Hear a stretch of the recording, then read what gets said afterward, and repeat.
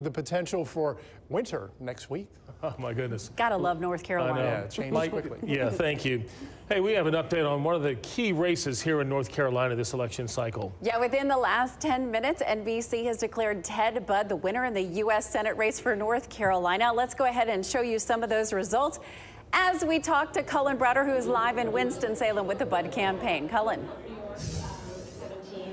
Well, Deborah, this is an interesting situation because the crowd here at the Budd campaign here in Winston-Salem at the Marriott is watching Fox News, and Fox News has not yet called it, so they don't know this news. I guess I could yell it out, but it's kind of loud in here. I've told a few people that NBC has called it, so you don't have that eruption of applause. I know certainly the campaign managers know about this, and I think they're talking about what they're going to do in terms of when Ted Budd is going to come up. I know they plan on having Lieutenant Governor Mark Robinson come up, Senator Tom Tillis also, but I think they're also wondering about communication with Cheri Beasley, whether they hear from her. So it's still in a holding pattern and a very interesting situation in that the crowd here does not know yet that NBC has called it.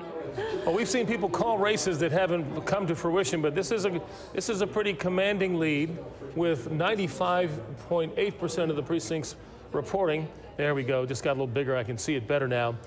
Ted Budd with 50.8% of the vote to 47% of the vote for Cheri Beasley. So they'll find out sooner or later in that room. And we will go back to Cullen when and if Ted Budd does come out to thank his supporters. We have much more election coverage coming your way, including a live report on the U.S. House of Representatives' first congressional